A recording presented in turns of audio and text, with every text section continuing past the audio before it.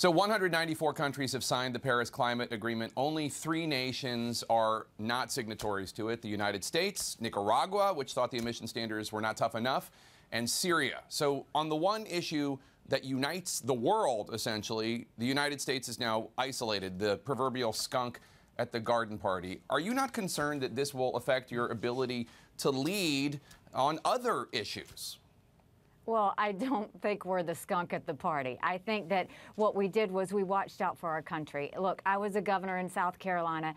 I know how tough those regulations President Obama put on us because of the Paris Agreement were on our businesses and on our industries. It directly hit our jobs. And so what we want to do is say, look, we are a sovereign country. We're going to make sure we're looking out for the U.S. first. We will always be a leader in the environment. That's what we do. That's who we are.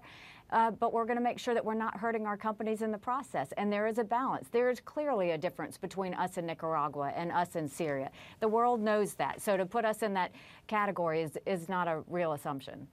No, I'm not the one to put us in the category. The president is. But when it comes to those agreements, the reduction in carbon emissions, that was every country set their own standard. Why didn't President Trump just renegotiate the United States standards to make it less imposing? Why withdraw?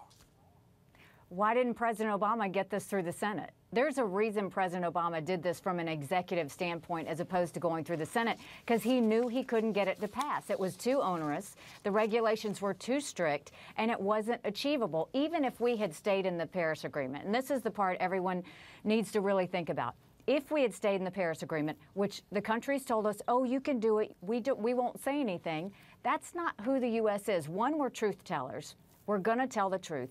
2, it was not achievable. What President Obama submitted the U.S. to was not achievable under our standards or any other country's standards.